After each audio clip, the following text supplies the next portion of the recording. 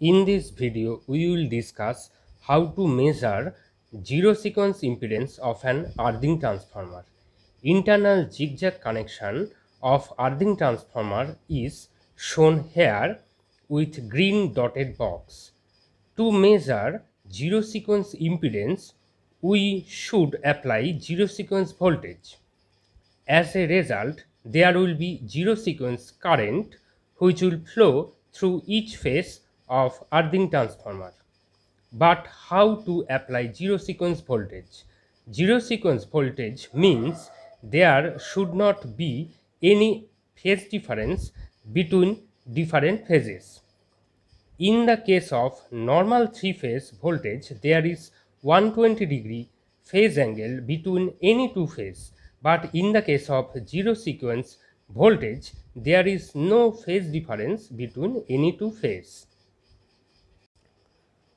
So instead of using a three-phase supply, if we use a single-phase 50 Hz source to apply all of the red, yellow and blue phase of this earthing transformer, then we can say that we have applied a zero sequence voltage to this earthing transformer, because red, yellow and blue phase are shorted and that is connected with phase of this single phase source, and neutral of this single phase source is connected with neutral of this earthing transformer. That means we can say that a zero sequence voltage is applied between terminal A and terminal B of this circuit. Notice that there is three parallel paths between A and B terminal. One is this one,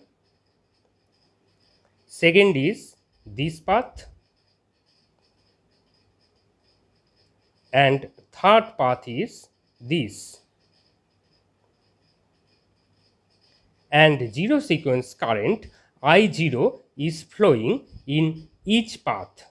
Now we can measure this current by using a clamp-on meter, and we can measure this voltage V0 by using a multimeter.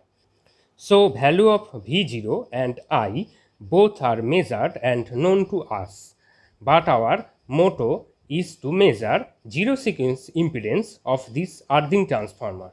Now zero sequence impedance Z0 means V0 by I0, and as I equals to 3 into I0, so we can write this way, and applied zero sequence voltage is V0 that we have already measured.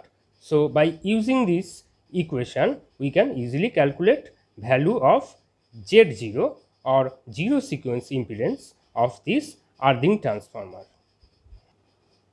Hope you understand this topic.